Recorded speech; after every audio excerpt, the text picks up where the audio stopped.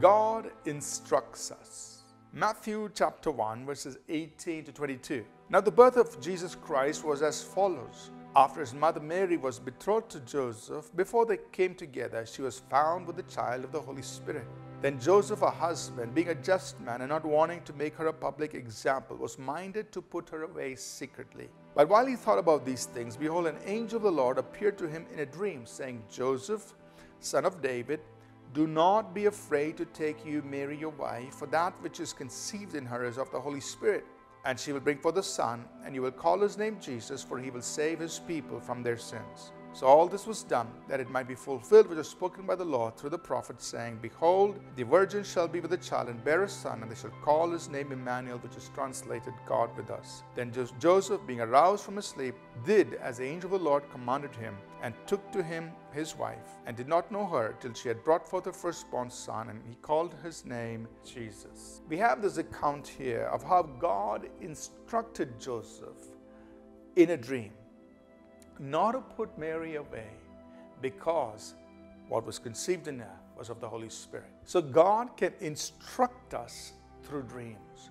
So you see, Joseph was in a predicament. He was in a difficult situation, obviously, and we can all understand that. And he was inclined to take certain action, which he thought was just the right thing to do, and protect himself and protect Mary. And so he was just contemplating on that. But at that time, God intervenes through a dream. And in that dream, God gives clear instruction. He sees an angel coming and speaking to him in a dream. So we understand that the angels can visit us, not necessarily physically, but they can visit us in dreams. And they can come to us and then give us a dream. So an angel comes and appears to Joseph, and he gives him a message saying, don't do this. Don't put Mary away. Take her as your wife, because God is doing something. So God can instruct us in the night season. Maybe it's a business deal that you've been contemplating. Maybe you've been wanting to walk away from that, and God says, no, sign the deal. Or maybe you're about to sign a deal and God says, no, walk away from it. And he can kind of give us instructions through dreams. Or it may be a certain purchase that you're about to make, or certain other things that your decisions you're going to make. God appears to us in a dream, and he instructs us. And he gives us instruction. He gives us guidance through dreams, and we must be open to this. We have many other examples in Scripture where God directs people, where he guides people, he corrects people, he realigns people into the right direction through dreams. Let's be open to that. God is longing to speak to us. Let's pray.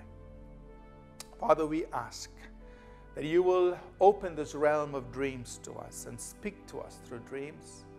Guide us, instruct us, teach us, correct us, realign us, Lord, through dreams you give us. In Jesus' name, amen. Thank you for tuning in to Living Supernaturally. For more resources to strengthen your spiritual walk, please visit apcwo.org.